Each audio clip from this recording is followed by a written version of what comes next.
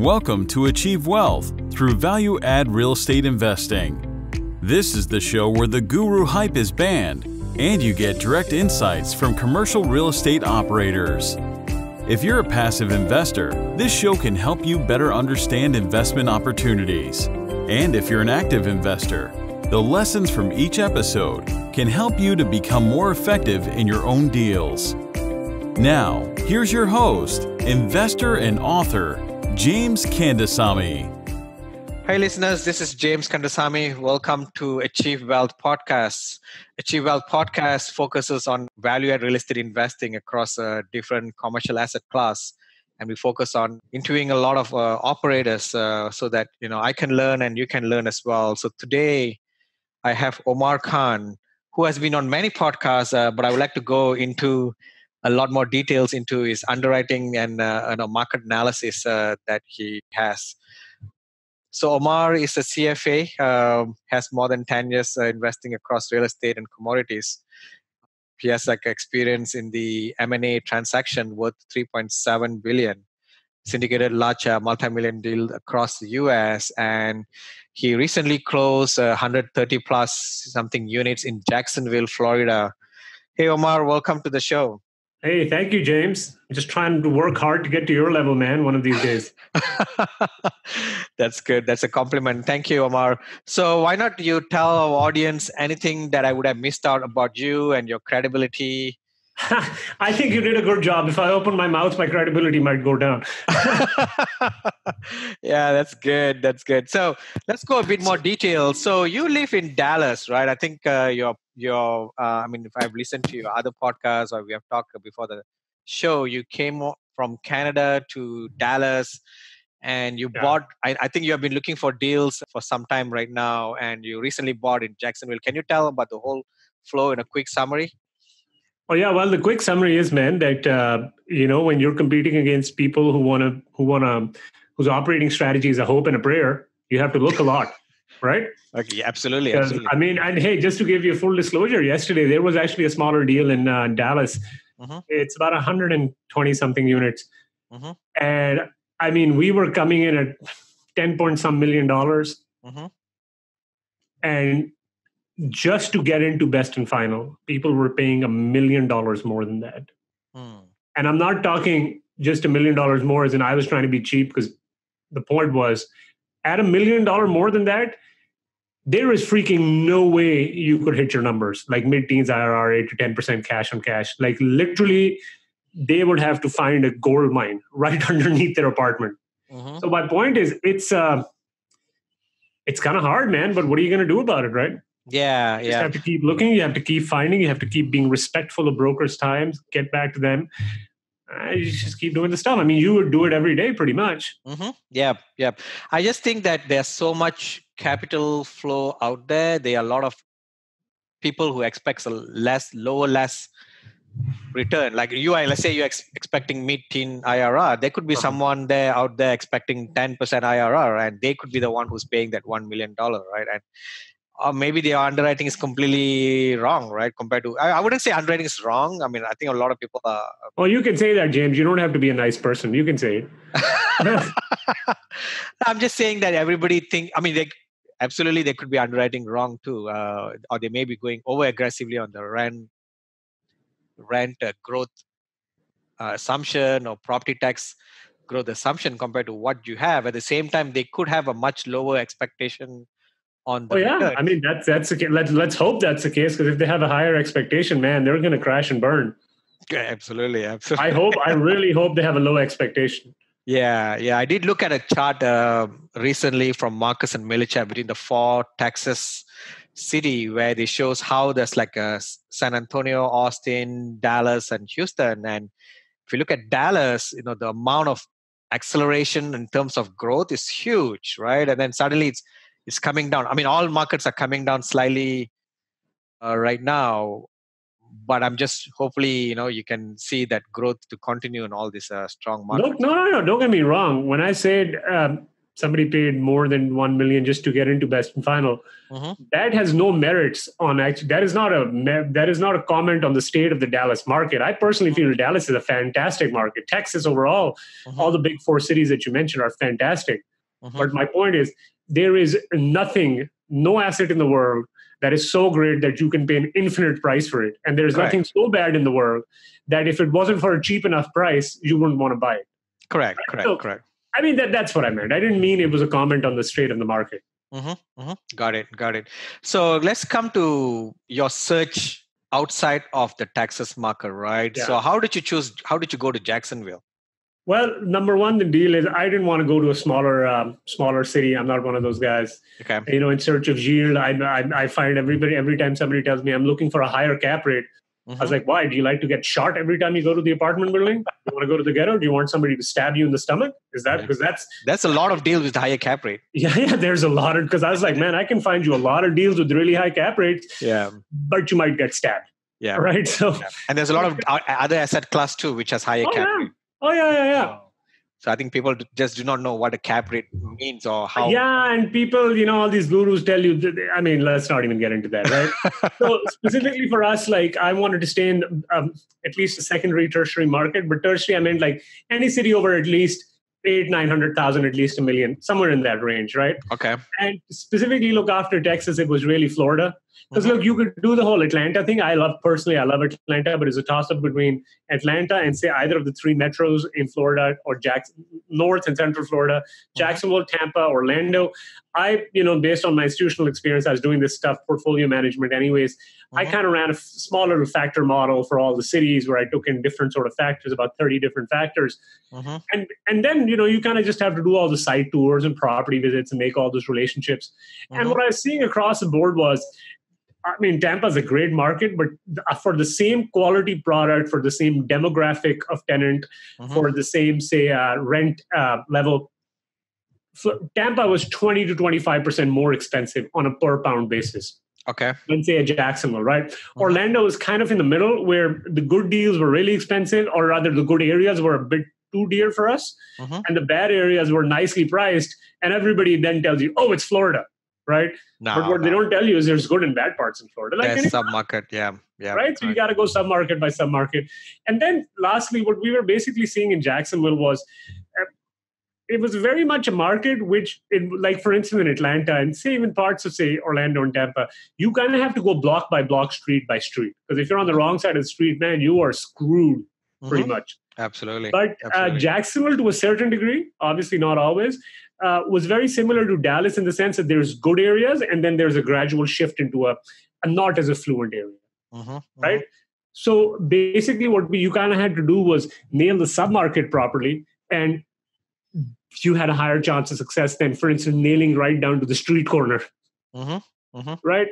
And then, like I said, the deals we were seeing, the numbers just made more sense in Jacksonville for the same level of demographic, for the same type of tenant, for the same income level, for the same vintage, for the same type of construction. So Jacksonville, we started making relationships on all the markets, but Jacksonville is where we got the best bang for our buck, and that's how we moved in there. Okay.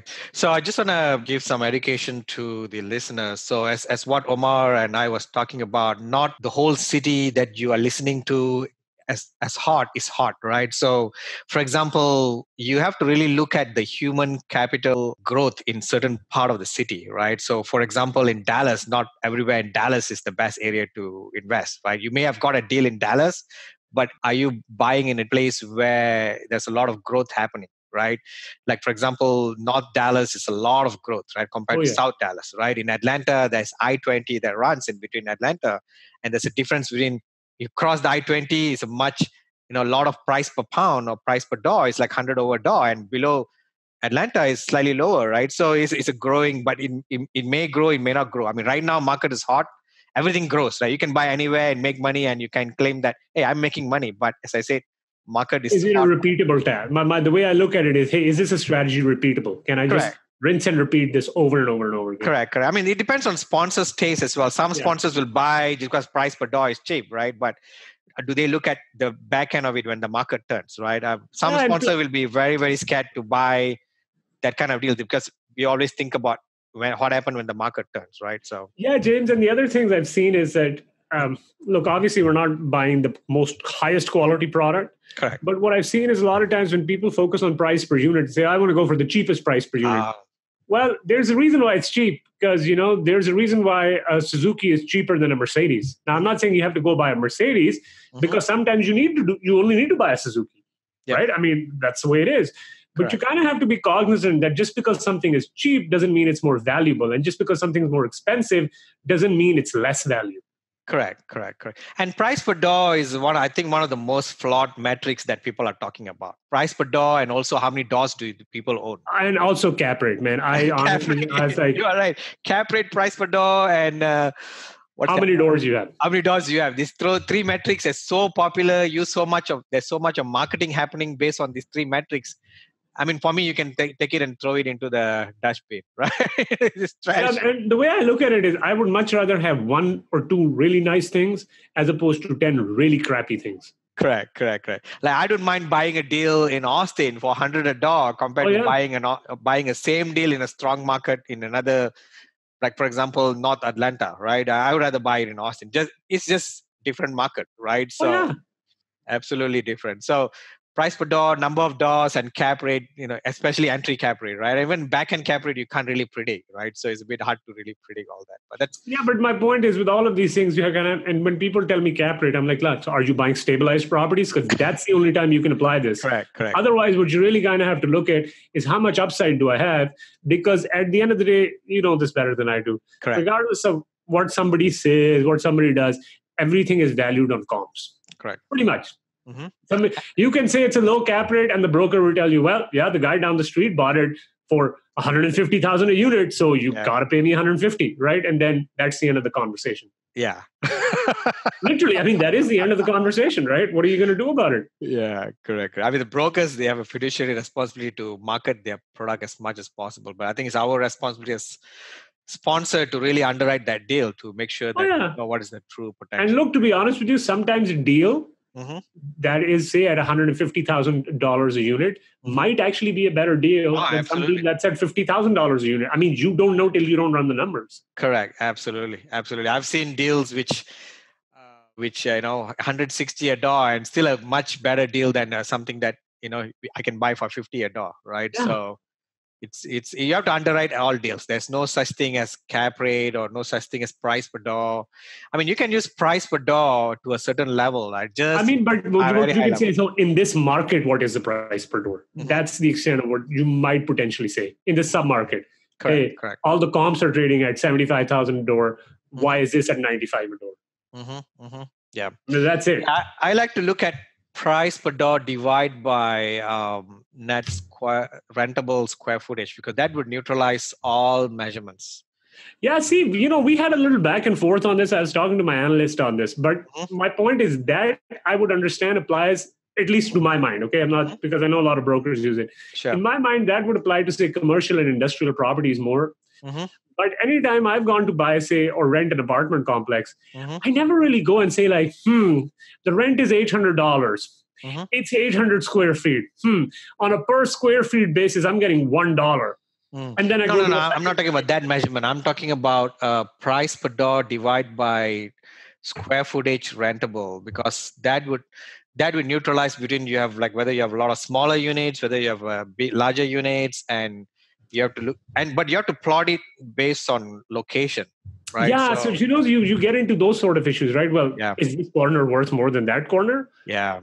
Hey, you're right. Yeah, you have to still do rent comps and analyze it. Right? Yeah. So there's so much. I mean, look, I get it. Especially, I think it works if you know one or two submarkets really well. Then you can really correct. That's like my market. I know price because I know the market pretty well. I'll just ask this two information. Just tell me price per door, how much average square feet on the units. Then I can tell you very quickly because I know the market pretty well. Because you know your market, because you already know all the rents. You already know all the sales. You're right. Yeah, you have to know the rent. As I say, you have to build that database in your mind or in a spreadsheet to really underwrite things very quickly. So that's good. So let's go back to Jacksonville, right? So what are the top 3 things that you look at when you chose Jacksonville at a high level in terms of like the macroeconomic indicators?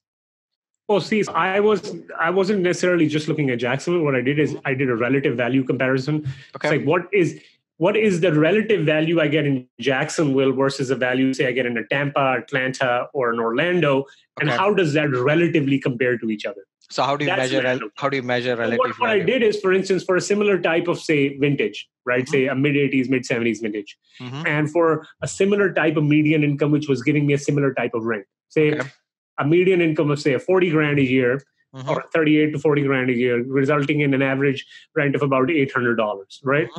And a vintage, say, mid-70s, right? Wood construction.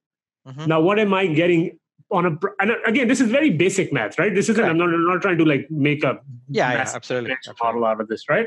So the basic math is, okay, what is the price per unit I'm getting in, say, where I have a certain crime rating, I have a certain median income rating, and I have a certain amount of growth rating. And by growth, I meant not just the sub-market growth, what I also meant is, say, are elementary schools nearby? Are there shopping and amenities nearby? Is this transportation accessible? One or two highways, that sort of stuff, right? So for those types of similar things in specific sub-markets we had selected, because Jacksonville had 3, Tampa had 2, and Orlando had 3, and Atlanta had 4, right? What is the average price per unit I'm facing for similar type of demographics with a similar type of rent profile? With a similar type of growth profile? I mean, you just plot them on a spreadsheet, right? And with a similar type of basically, how they performed after 2008. And when I was looking at that, what I was looking at, again, is this precise? No, it's not a crystal ball. But these are just to wrap your head around a certain problem, right? You have to frame it a certain way. Okay. And what I was seeing across the board was that it all boils down to when you take these things, because at the end of the day, all you're really concerned is what price am I getting this at, right? Once you normalize for all the other things, right? Correct. Right. And what I was seeing was just generally Jacksonville, the pricing was just, like I said, compared to Tampa, which, by the way, is a fantastic market, right? But pricing was just 15 to 20% below Tampa. I mean, Tampa pricing is just crazy. I mean, right now I can look at a flyer and tell you there's 60s and mid-70s vintages going for 130,000 or 120,000 a unit in an area where the median income is 38 to 40 grand. Why is that? One of this is that the state, Tampa is actually a very good market. Okay, let's be very honest. It's a very good market. It's a very hot market. Now, people are willing to pay money for that, right? So now maybe I am not the one paying money for it, but there's obviously enough people out there that are taking that bet. So, but why is that? Is it because they hope that Tampa is going to grow? Because if Tampa doesn't grow, they're all screwed, James. No, but are they assuming that growth, or are they seeing something that we are not seeing? Because if people are earning 30, 40,000 median household income and the amount of apartment price is that much, there could be some other metrics that they are seeing that they think. Tampa's growth has been off the charts in the past few years, right? Okay. So look, first of all, this is the obvious disclaimer is I don't know what I don't know, right? So I don't know what everybody else is looking at. But Tampa's growth has been off the charts. There's a lot of development and redevelopment and all that stuff happening in the wider metro area. So people are underwriting 5, 6, 7, 8% growth. Oh, okay. So the growth is being the growth is the growth has been very high so far. My got it. Underlying assumption is I go in with the assumption that the growth must be high, but as soon as I get it, the growth will go down. But why is that growth? I mean, is there any specific macroeconomic? Oh, yeah. First of all, there's a port there, number one. The port of Tampa. Okay. You're talking about Jacksonville or Tampa right now? No, I'm talking Tampa as well. Okay. Tampa. Jacksonville also has it, but Tampa also has it. Okay, right? got it. Tampa is also fast becoming... Tampa and Orlando, by the way, are connected with this, what is it, I-2 or I-4, whatever it's connected by. So they're fast, like, San Antonio and Austin, how they're kind of converging like this. Correct. Tampa and Orlando are sort of converging like this. Got it. Number one. Number two, they have a very diversified employment base, all the typical medical, government, finance, healthcare, all of that sort of stuff, right? Got it. Logistics, this and that. And plus the deal is, man, they're also repositioning themselves as a tourist destination, and they've been very successful at it. Okay. Because there's lots to do, you have a nice beach. So, that kind of helps always, right? If you have a nice beach, correct. Really nice weather, so they're really positioning it that way. And it also helps that you've got Disneyland, which is about 90 minutes away from you in Orlando. Correct. Yep. So you can kind of get some of that thing as well. You come to Tampa, you enjoy all the stuff here, because Orlando relative to Tampa is not, outside of Disneyland, there's not a lot to do in Orlando. But Tampa has a lot of nightlife and entertainment and all of that. But I also heard from someone saying that Orlando, because it's more of a central location of Florida, and because of all this hurricane and people are People are less worried about hurricane in the central because it has less impact. When people don't get a hurricane, everybody assumes they're not going to be the people who get the hurricane. Other people get hurricanes, not us. Correct. But that's not always the case, but that's the assumption. Okay. But is Tampa is the same case as well? Like, because of I don't know exactly how many hurricanes they've got, but look, man, they seem to be doing fine. I mean, if they received a hurricane, they seem to be doing very fine after a hurricane. Okay. So let's go to Jacksonville. That's a market that did not exist in the map of hotness of apartment. And recently, in the past 3-4 years, or maybe more than that. I mean, you can tell me a lot more history than that. Why did it pop out as a good market to invest on apartment? Well, because Jacksonville, actually, we talked to the Chamber of Commerce actually about this. The Chamber of Commerce has done a fantastic job in attracting people. Number one, because first of all, Florida has no state income tax. What they've also done is a very low, otherwise state, a low or minimal tax environment. Plus, what they've also done is they've reconfigured their whole thing as a logistical center as well.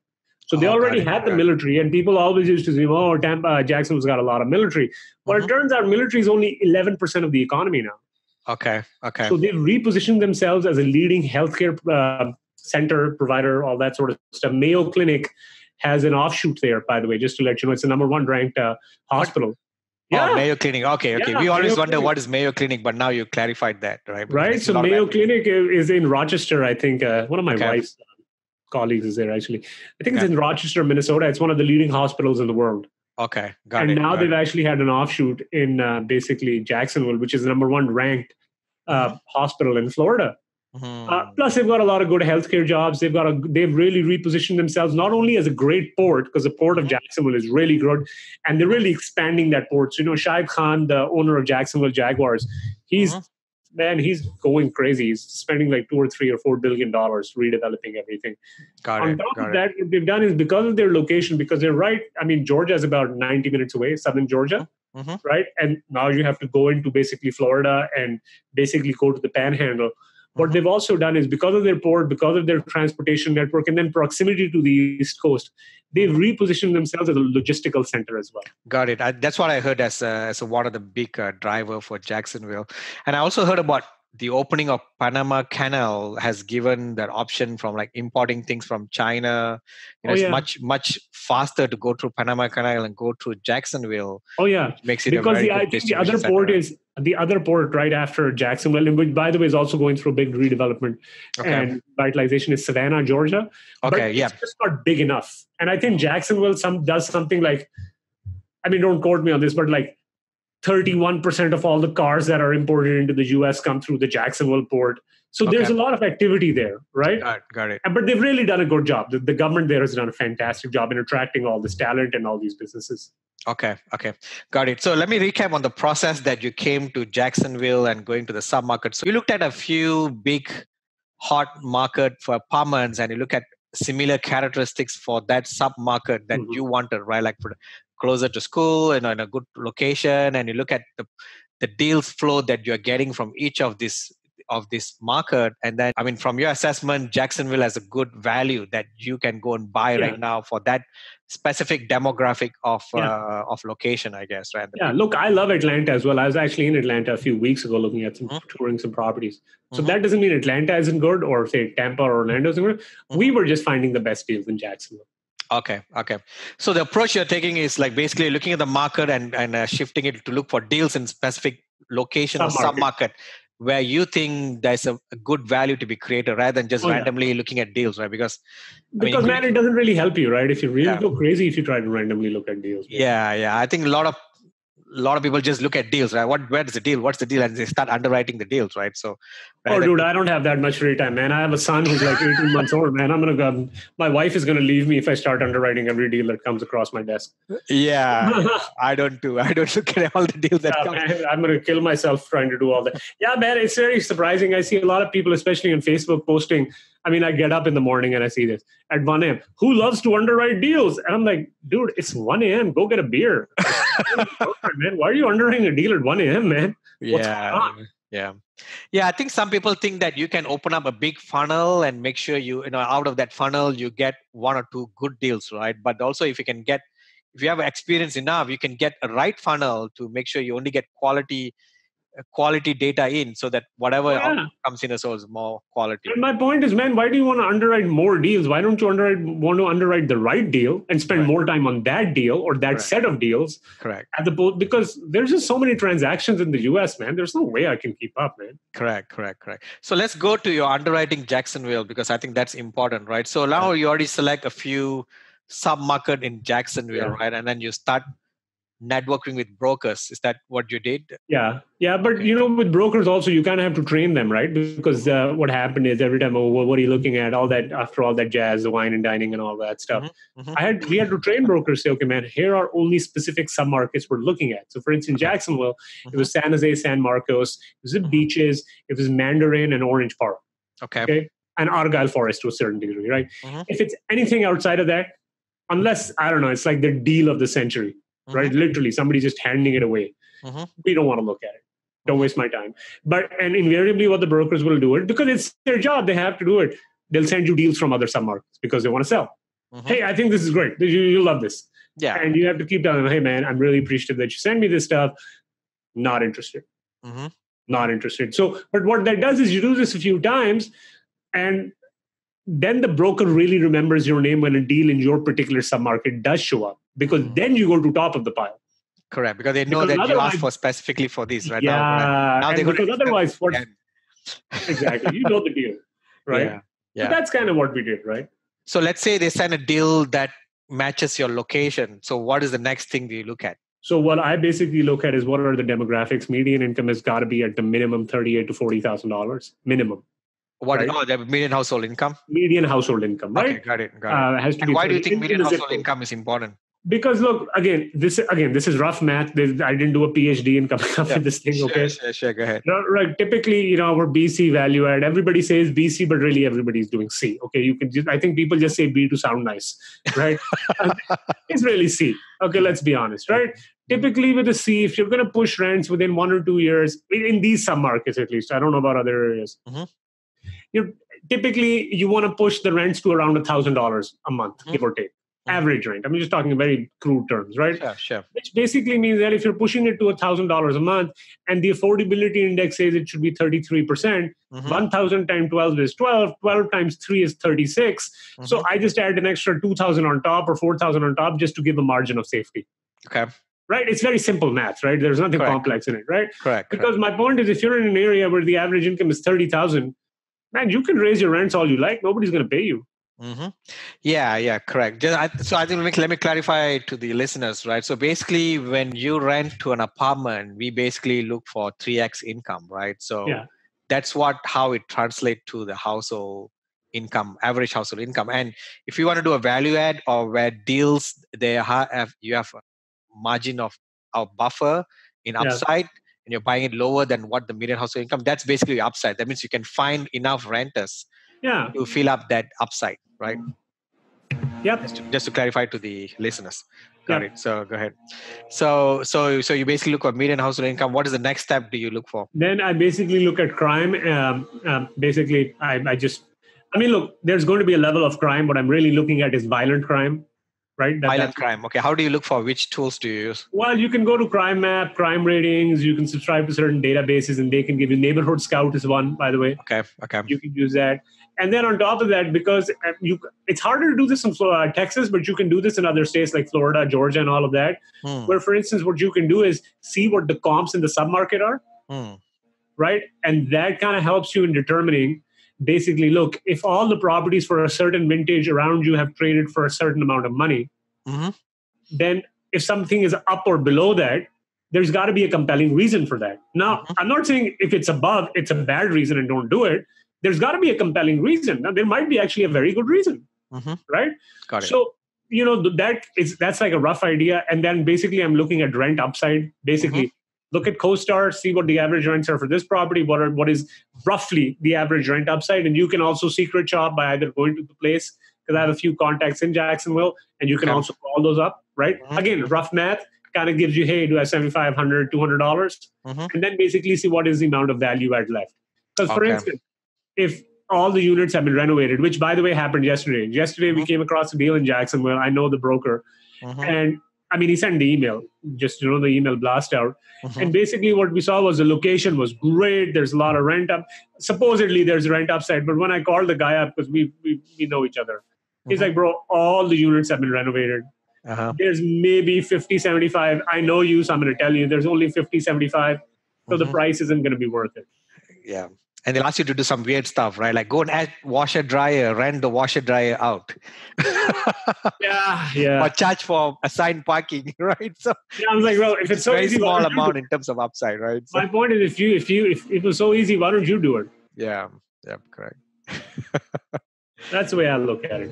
Yeah. Usually, when I talk to the brokers, I will know within the few seconds whether it's a good deal or not, because they'll be really excited if it matches what we are looking for, right? Especially plus I think the other deal is if you develop a good relationship with brokers and they know what you're specifically looking for, good brokers can they have to sell, but they can also give you some guidance along the way. Correct. Right? They can be like, look, bro, it doesn't really work for you, I think, but I'm just going to be honest with you. And look, you still have to take it with a grain of salt, but it is what it is. Correct. Okay. So look for rent upside by looking at rent comps. And you said in Texas, which is a non-disclosure state, it's hard to find sales comp. But look, if you're in a market, you kind of know who the people are doing deals, which people are doing deals. Okay. And even if you don't know it, say your property manager kind of knows it, or your lender, loan broker or lender knows kind of what deals have traded in the market. You can pick up a phone and call some people, right? Maybe you don't get all the information, but you can get, if you're in a submarket for some time, even in Texas, you kind of know. Yeah, exactly. Advertisement. Hey audience and listeners, this is James Kandasamy. I would like to interrupt the podcast to make sure that you get the announcement that we just recently launched Achieve Academy. Achieve Academy is an education arm of our portfolio where we want to make sure that we are able to educate others who are interested in this business. And we are so humbled to bring this academy because there was so much of requests from our listener base, from our investors list, from people that we interact on day-to-day basis, because we have so much of knowledge to give out, and we put this into a course and we are sharing that. So we're going to be launching a course to make sure that you are a successful operator, which is called A to Z Multifamily Mentoring Program. And in this program, you're going to be learning how to be having a successful psychology, right? It's very important in your mindset. How are you going to raise money using syndication? How are you going to select markets? How are you going to analyze sub-markets? It's very important. Real estate is so hyper-local. You have to know how to analyze sub-market. How do you find deals in this hot market? Everybody says go and work with brokers. Everybody knows that doesn't work. Brokers are busy working with the more experienced people, right? So how do you penetrate into this market? How do you underwrite deals, right? You're going to even have a workshop on how to underwrite deals as well. How do you do financing? What kind of deal structure that you can do? What are the negotiation terms that you can put into your contracts to make sure that your contract is a very well-written contract, protects yourself and make sure you win a deal? How do we do asset management? Asset management is so key. That's where you make the most money for your investors. If you operate it right, you buy it right, at the same time you have to operate it right. And we're also going to be doing a lot of details into property management, where you are going to know how to set up your own property management company, how to know what are the parameters to look at property management company.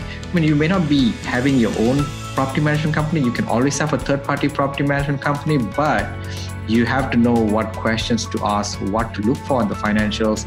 The third-party property management company will know that you really know your stuff, and they're going to be starting to respect you. And we're going to also teach about construction management, right, which is a very important skill, especially when you do value add. And as I mentioned, this podcast is all about value add, and that's where you make a lot of money in value add, multifamily investment, and construction management plays a key role. So to know details about this program, which will be taught directly from Shanti and I directly on a weekly basis. We're going to have this course done through Zoom calls, which is going to be, you can listen to this call and you can ask questions directly to us from anywhere in the nation. So make sure you send me a mail, james@achieveinvestmentgroup.com. I repeat, james@achieveinvestmentgroup.com if you're interested in this course. And later on, we are going to be launching other courses as well, such as passive investing course. I know I wrote a book on passive investing course, but there's so much of other details that I want to make sure that I communicate to passive investors because we are at the peak of the market. There's so much of FOMO going around, almost fear of missing out. There's so many investors are just putting their money without knowing the real thing on the deal, right? So there's so many things that I want to make sure that I cover into that course as well. And for others who just want to establish a relationship with us, get to know us, and be in our email list, right, to get our newsletter and any other blog communication, right? You can always send us a mail, james@achieveinvestmentgroup.com, james@achieveinvestmentgroup.com. I'm really good with my email, so make sure you send it out. And I think that's it. Let's go back to the continuation of the podcast. Thank you very much.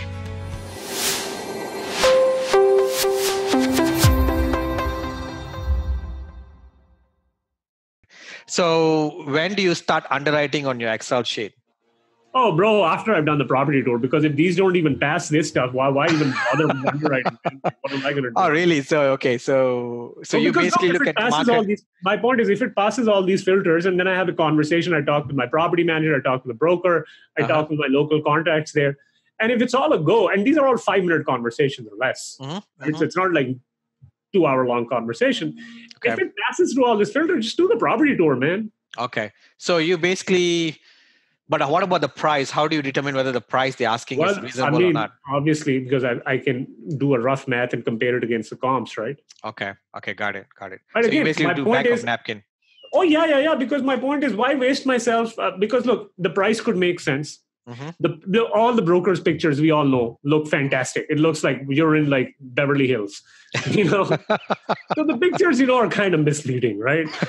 And the location might be really good, but hey, you might go there and realize, the approach is really weird. Or for instance, we were touring this one property, and man, 90% of I think the residents were just hanging out at 12 noon.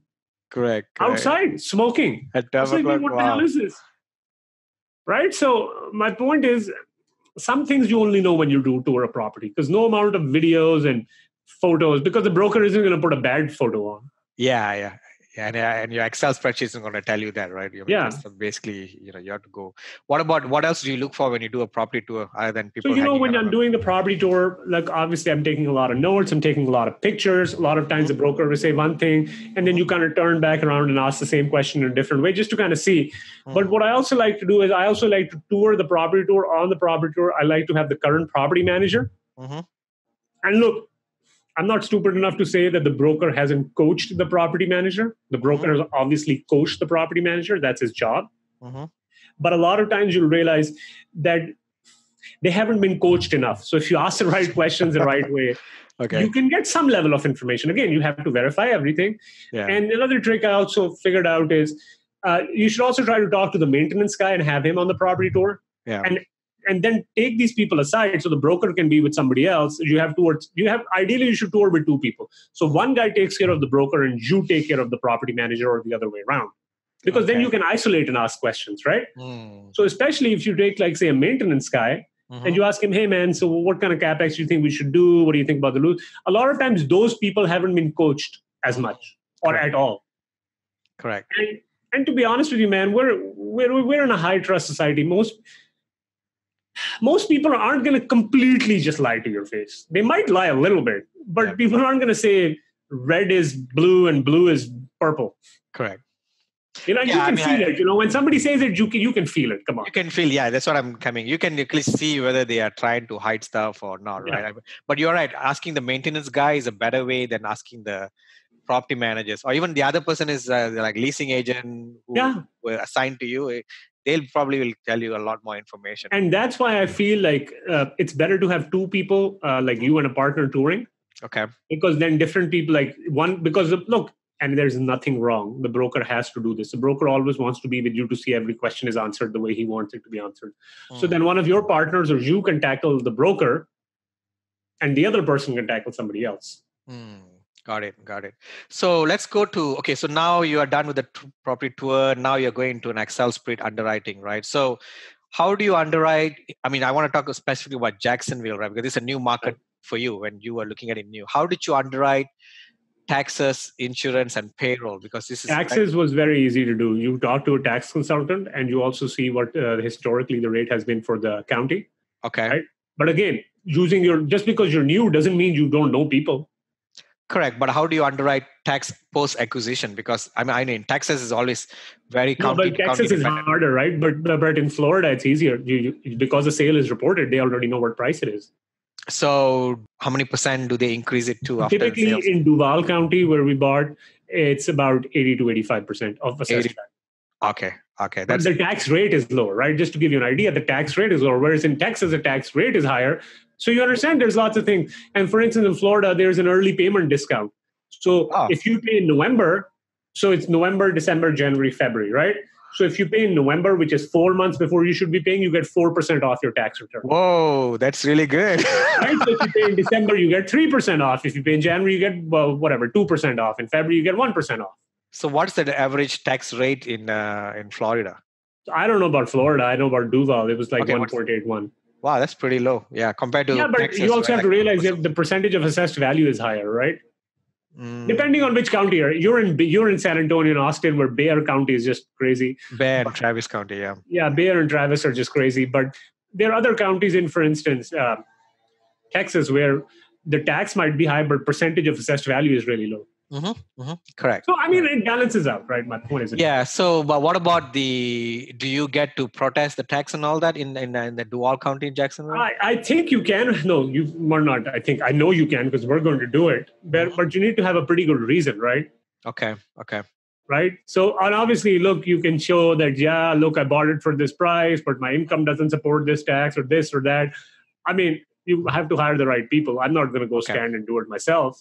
Got it. You can do it. Easy. So basically, they do bump up the price after acquisition, but it's very easy to determine that, and it's 80 to 85% or whatever. Yeah. But look, man, on the flip side is when you go in, you kind of have a better control of your taxes than Texas, where taxes can just go up and you have no idea. Yeah, you can't. Yeah, you have no control in Texas. So we usually go very, very conservative to 100%. So look, my point is it's good and bad, right? It depends where you are. So now people will say, "Oh, the tax person knows all your numbers." I'm like, yeah, but I can plan for it.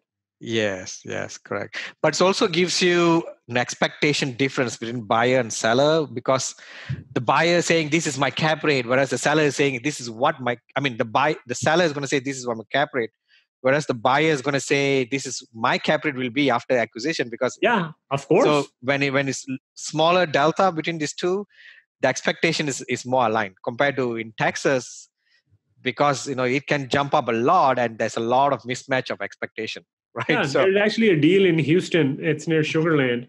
And yesterday I was talking to this guy who wanted me on the deal. And their deal isn't going anywhere because the taxes were reassessed at double last year's. Yeah. And now he has to go the next week to fight it. Yeah. Man, there's no way you're going to get double taxes in Florida or Georgia, where there is a disclosure state, right? Correct. So that's a good part, because the buyer would be saying the seller would be saying that's not my problem, and the buyer is going to say I have to underwrite that, right? So and then you can have a good case, right? Because it's not like somebody's saying something. You're like, look, man, this is the law. Yeah, correct. So let's go back to insurance. How do you underwrite Jacksonville insurance? Because I know in Florida there's a lot of hurricane and all that. Yeah, but that's a myth, man. Just to give you an idea, that is a complete myth, because Jacksonville has only had one hurricane in the past 80 years.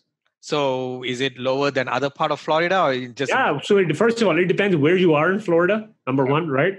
Number two, it depends if you're in a floodplain or not, but that's in Texas as well, right? And number three, it also depends a lot of times, well, how many other claims have happened in your area, right? Because that kind of, for the insurance people, that's kind of like how risky your area is, quote unquote, for them. So in Jacksonville, and apparently I did not need to know this information, but we were told this information. That the coast of Florida, where Jacksonville is, the Gulf Coast is really warm. Where Jacksonville is, not Gulf Coast, it's on the other side. It's the Pacific, Atlantic side. These are really warm waters, relatively speaking. So apparently there's like some weather system which makes it really hard for hurricanes to come into Jacksonville. So that's why it's only had one hurricane in 80 years. So when you get your insurance code, when you compare that to other parts of other markets, Tampa was way higher, man. What about like Houston and Dallas? I don't know about Houston, because I haven't really lately looked at something in Houston, right? So I can't really say about Houston. And Dallas was maybe like, say, $25, $50 less, maybe. Oh, really? Okay. Yeah, it wasn't because that was a big question that came up for everybody. I was like, look, man, literally here's all the information. And you don't even have to take my word for it, because I'm giving you sources for all the information. Okay. right? So And that's what the we're paying. insurance rate at different markets? Sorry? Are you talking about the insurance rate for different Yeah. markets? Because a lot of guys from Chicago, I had a few investors, they're like, well, Florida has really hurricanes. I was like, yeah, but Jacksonville doesn't. Okay, got it. So you basically got a quote from the insurance guy for a Yeah, specific. man, I wasn't just going to go in and just put my own number that has no basis in reality. Correct. So what about payroll? How did you determine the payroll? So the payroll is pretty easy, man. You know how much people get paid on per whatever hour. You know, you kind of have a rough idea how many people you're going to put on site, and then you know what the load is. Mm-hmm. So then it's pretty easy to calculate what your payroll is going to be. What was the load that you put in? So the load in this particular case was like 40%, which is very high. Okay, but that's pretty high. Yeah, it is pretty high. It's not pretty high. It's very high. No. But hold on, their per hour wage is really low, right? Oh, so really? Net, I was paying roughly the same that I was paying in Dallas. Really? So why is that market pay per hour? I have no idea, man. And I tried to check. I asked multiple people. We did all that song and dancing. It's all kind of the same. So you looked at the current financials and look at the payroll. No. I was talking what my payroll would be going forward. I don't really care what the guy before me paid. Why do I care about that? So you got that from your property management company? Yeah. And then I verified it with other property managers and blah, blah, blah, blah, blah. Got it. Checked everything, did all their due diligence. Got it. Yeah, it's interesting that because 40% is really high. I mean, usually... Yeah, but your per hour basis was really low. Like people's salaries are really lower. Is that a Jacksonville specific? I don't know what it is specifically. I think it's a Florida-based thing, relatively speaking. But yeah, that's what it is. I thought it was kind of weird too, but then I checked with other people. So the deal that you're doing, I presume, is a value add deal. Is that right? Oh yeah. All of these are. How deep is the value add? I mean, roughly at high level, how much are you putting in? Nothing had been touched for 10 years. In fact, let's put it this way: we have enough land. We checked with the city that we have enough land at the back to develop 32 more units. That's really good because it's hard to find deals now. Like 10 years not touched right now. All deals are being flipped right now, right? So within a couple of years, so that's good. That should be a really good deal. And what was 100% we could do basically. What was your expense ratio that you see based on income divided by your expenses? I mean, first year. Hold on, man. Let me just take it out. I don't even have to tell you. Hold on. Okay. Why are you going to bother? Hold on. Because usually like 50 to 55% is common in the apartment industry. In Texas. Oh, no. Basically in Jacksonville, you can get really lower expense ratios also. Okay. It depends with some markets, actually. I shouldn't say that. Yeah. And I know like in Phoenix, I think it was like 45 or even 40%. It was surprising to me. Okay, so let me do this right now. Let me open this model. I can tell you right now, I don't want to give you some number. And then invariably one person's going to be like, I looked at your deal, your number is 2% off. And you're like, yeah, I'm sorry. I don't have numbers with second decimal point. Sure. Because people always do that to try to catch you, right? And you're like, yeah, it's off by like $2, man. So hold on. Oh yeah, so it was operating at 52 and first year we're going to be at 56 because we're repositioning. Yeah, first year of course it will be higher and then we just go down. Okay, that's interesting. That's good. So as the income grows, and your expenses stabilize, I think that expense ratio should be. That's the only reason why the expense ratio goes down, right? Because basically your top line growth is way higher than your expense growth. Got it. Okay, that's really good. And you look for mid-teens IRR. Mid-teens IRR, 8 to 10% cash flow unstabilized, all that jazz. Got it. Okay, that sounds good in terms of the underwriting. So, have I given you all my secrets, James? Yeah, absolutely. I mean, very specific to Jacksonville, right? I like to see, how each market is being underwritten, and so that listeners can learn. And it's very specific to people who do a lot of analysis on the market, because I think that's important, right? You can't just go and buy any deal out of the gate right there, right? So it's important to know that. And these three things like payroll, insurance, and taxes are very tricky when you different markets. So it's good to understand how does that county or that particular city or a state determines their property taxes, because we have different things in taxes here where I buy. So it's good to understand. That's good. What is the most valuable value add that you think that you're going to be doing to this deal? Oh, well, look, man, because nothing had been touched. I think everything is valuable. Okay. So hold on, but we lucked out also, right? Part of this is work and preparation, developing, but part of this is luck also. I mean, you can't just take that portion away, right? Oh, yeah, absolutely. It's all my hard work. right? Absolutely. I mean, Because there's lots of people who work hard. It's really hard to find that kind of deals nowadays, right? Yeah. So how much was your rehab budget? So rehab is about $1 million. $1 million. So let's say your $1 million today become 500,000, right? I'm sure $1 million you're doing interior, exterior, everything upgrade, right? So let's say that interior, exterior is roughly split 70-30. Interior 70, exterior is 30. Okay. So between interior and exterior, which one do you think is more important? I think if you only had a few dollars, exterior. Exterior, okay. Yeah, because people make again, this doesn't mean you should ignore interiors. That's a disclaimer. The point is, my point is, a lot of times we as humans make decisions on first impressions. Mm-hmm. So if you come into a property and the clubhouse looks great, the approach looks great, the trees are trimmed, the parking lot is done nicely, mm-hmm. then you go into an apartment, which I'm not saying it should be a complete disaster, but it might not be the best apartment in the world. Mm-hmm. You can overcome that, mm-hmm. right? Mm-hmm. But if you come in and the approach looks like, somebody got murdered here, right? And the clubhouse looks like, fights happen here, mm-hmm. right? Then no matter how good your interior renovation is, there's a good chance people will say, well, it looks like I might get killed to just get into my apartment. Yeah. Right? Correct. So it's a first impression thing more than anything else. It's like any other thing in life, I feel. Absolutely. So let's say you're 300,000 for exterior, right? Let's say that 300,000 become 150,000. What are the important exterior renovation that you would focus on? So we did all the tree trimming because, first of all, living in Texas, I didn't realize how much I missed trees till I saw them again, right? Oh, yeah. So first of all, tree trimming. Trees hadn't been trimmed for 10 years, man. They were beautiful Spanish moss, oak trees with Spanish moss on them, but they just hadn't been trimmed. Okay. Right. Okay. So doing all the tree trimming, all the landscaping, then basically resealing the driveway, mm-hmm. and then making sure all the flower beds and all the approach leading up to all of that was done properly, and the monument signage. Okay, got it. So this is what you would focus on. Yeah. And what about we're also putting a dog park, by the way. Oh, but cool. You said if my $300,000 budget went to $150, what would I do? And that's what. Dog park is not very expensive. That should be. Yeah, but I'm saying it's stuff like dog park, add a little more color to your outdoor kitchen, your swimming pool, put a bigger sign, that sort of stuff. Correct. Yeah, and dog park is one of the most valuable value add because you spend less on it, but a lot of people wants it, right? Yeah. So for some reason, for people like pets and all that. So what about on the interior? You have 700,000. How much per door are you planning to put for interior? So roughly, say I can do the math. Roughly, it was 6 something, right? So go. Mm-hmm. Divide by. Yeah, so we're not even. So we're planning on doing roughly, say, 75% of the units, mm-hmm. right? So I think that's 104 units. If you go 700 mm-hmm. divided by 104, roughly we were going to be around $6,500. Okay, that's a pretty large budget. So man, you should see some of these units, man. I was like, my God, how do people even live here? Yeah, because it's a very affluent. relatively a middle class, upper middle class submarket, right? So the owner just hadn't done anything. So are you going to be using the property management company to do the they have a very fantastic reputation, and they were highly recommended, and a few of our other contacts also use them. Okay. So that's why.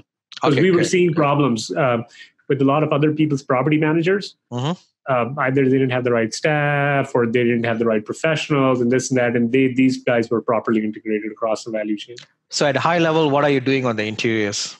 High level interiors, it's a typical two-tone paints, mm-hmm. backsplashes, change the kitchen appliances, countertops, medicine cabinets, lighting packages. Mm-hmm. The other small little thing which we realized was a very big value add, but was cost us less than $2.50 per outlet was the USB outlet. Pod. That was the biggest value add. Biggest value add. That is the most valuable value add, right? Yeah. I'd never done it in any of my properties, but I was telling my wife Shanti, and I said, "Hey, we should do this, because it's so cheap, and a lot of it was like $2 or whatever, even cheaper than that, and people cannot get over the fact that they have so many USB outlets." I was like, everywhere there's a plug, there's got to be a USB outlet. So, do you put for every outlet the USB plug? Not for every. I was dramatizing, but I mean for the ones that are accessible, say around the kitchen, living room. Okay. Interesting. I should steal that idea, so and put it. I didn't invent the idea. Go for it, man. Yeah. I didn't invent the USB port to take it. I know a few other people who I interviewed mentioned that too, but I'm not sure. For some reason, we are not doing it, but that should be a very simple. People love it, man. And I don't blame them, man. Like, it's freaking aggravating sometimes, when you got to put like a little thing on top of your USB and then you plug it in. Yeah. Imagine how much, this life has changed around all this electronic devices, right? With the IoT devices and all that, right? So interesting. So did you get a lot of advice from your property management companies on what are the things to renovate and all that? Or how yes and no, because we had been developing a relationship with them 6 months prior to this acquisition. Mm-hmm. So we had a good relationship with not just them, but with other vendors in the market. And luckily for us, the regional we have for this property right now, actually in an earlier life and with an earlier employer, had actually started working on this asset 15 years ago as a property manager. This is sheer dumb luck. This is not by design. Yeah. So she really knew where all the bodies were buried. Yeah. That's interesting. Sometimes you get people who have been in the industry for some time. They say, I worked on that property before this, which is good for us, right? Because they know. Yeah. Got it. So let's go to a more personal side of things, right? So you have been pretty successful now, and you are doing apartment syndication now and all that, right? So why do you do what do you do? James, I know a lot of people try to say they have a big why and they have a really philosophical reason, James. Mm-hmm. My big why is, James, I really my lifestyle is very expensive, James. So all these nice suits, all these nice vacations, man, they're not cheap. Okay. Real estate is a pretty good way to make a lot of money, man. Okay.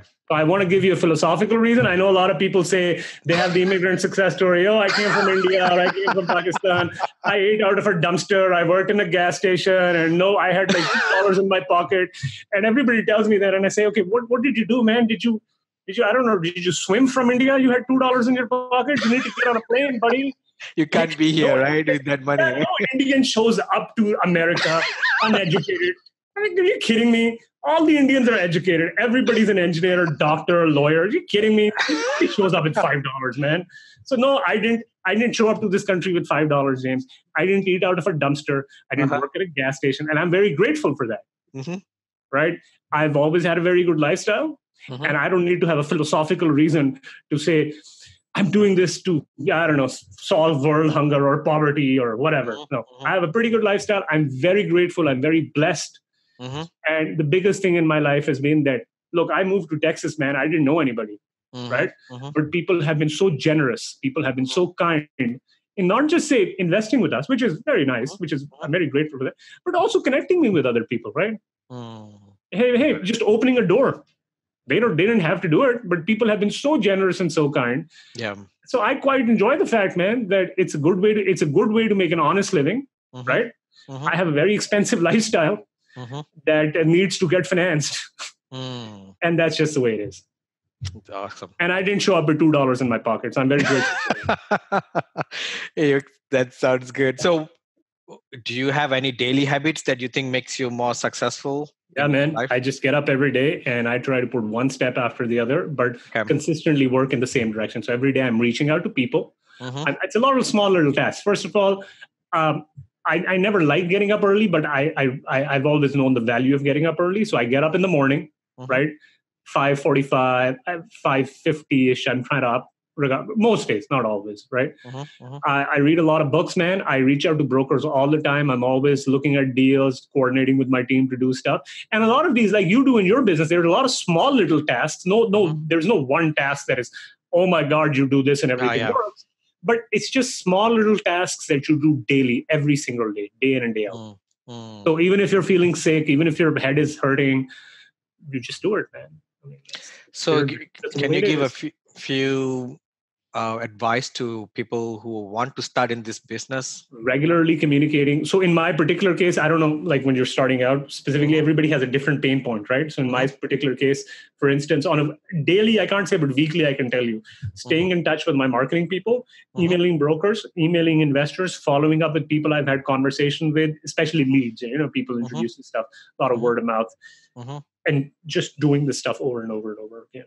But it's not like I have a 9 to 5 now, right? It's not like, Friday I'm done and Saturday, Sunday I'm relaxing. I mean, I could relax on a Monday now, but Saturday and Sunday I'm working. right? So that's okay. But it's like the same with you are doing with your business, right? Yeah, absolutely.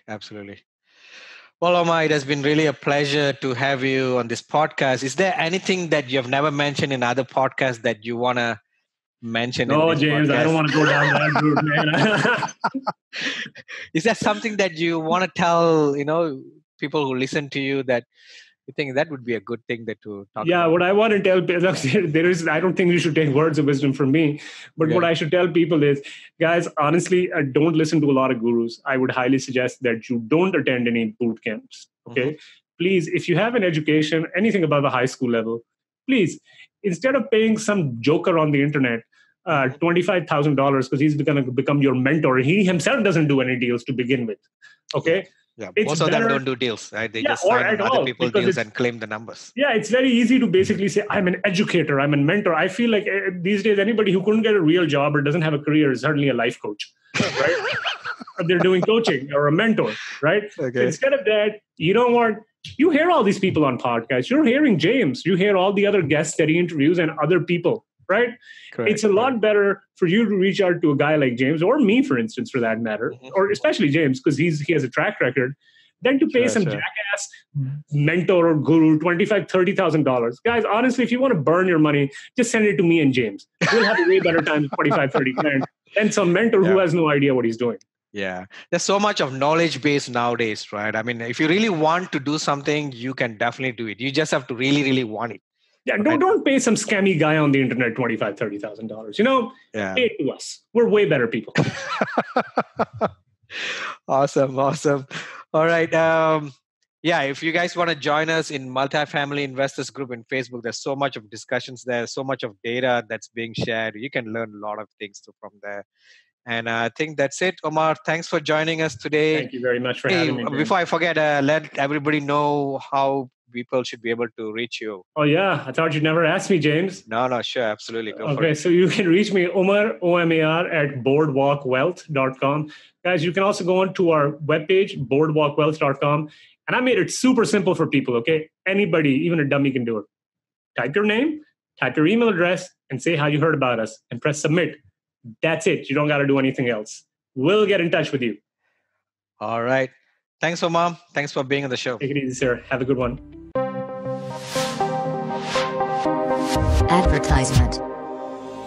Hey, audience and listeners, this is James Kandasamy. I would like to interrupt the podcast to make sure that you get the announcement that we just recently launched Achieve Academy. Achieve Academy is an education arm of our portfolio where we want to make sure that we are able to educate others who are interested in this business. And we are so humbled to bring this academy because there's so much of requests from our listener base, from our investors list, from people that we interact on day-to-day basis, because we have so much of knowledge to give out, and we put this into a course and we are sharing that. So we're going to be launching a course to make sure that you are a successful operator, which is called A to Z Multifamily Mentoring Program. And in this program, you're going to be learning how to be having a successful psychology, right? It's very important in your mindset. How are you going to raise money using syndication? How are you going to select markets? How are you going to analyze sub-markets? It's very important. Real estate is so hyper-local. You have to know how to analyze sub-market. How do you find deals in this hot market? I mean, everybody says go and work with brokers. Everybody knows that doesn't work. Brokers are busy working with the more experienced people, right? So how do you penetrate into this market?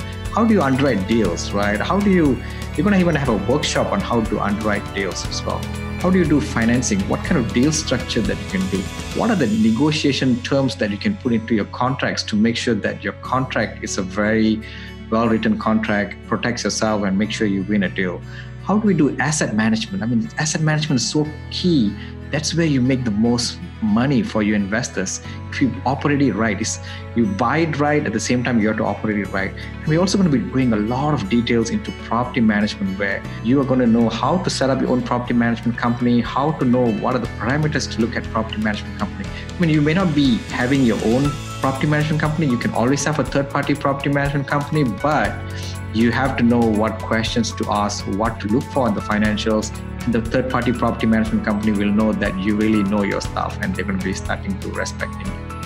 And we're going to also teach about construction management, right, which is a very important skill, especially when you do value add. And as I mentioned, this podcast is all about value add, and that's where you make a lot of money in value add, multifamily investment, and construction management plays a key role. So to know details about this program, which will be taught directly from Shanti and I directly on a weekly basis. We're going to have this course done through Zoom calls, which is going to be, you can listen to this call and you can ask questions directly to us from anywhere in the nation. So make sure you send me a mail, james@achieveinvestmentgroup.com. I repeat, james@achieveinvestmentgroup.com if you're interested in this course. And later on, we are going to be launching other courses as well, such as passive investing course. I know I wrote a book on passive investing course, but there's so much of other details that I want to make sure that I communicate to passive investors, because we are at the peak of the market. There's so much of FOMO going around, FOMO's fear of missing out. There's so many investors are just putting their money without knowing the real thing on the deal, right? So there's so many things that I want to make sure that I cover into that course as well. And for others who just want to establish a relationship with us, get to know us, and be in our email list, right, to get our newsletter and any other blog communication, right? You can always send us a mail, james@achieveinvestmentgroup.com, james@achieveinvestmentgroup.com. I'm really good with my email, so make sure you send it out. And I think that's it. Let's go back to the continuation of the podcast. Thank you very much.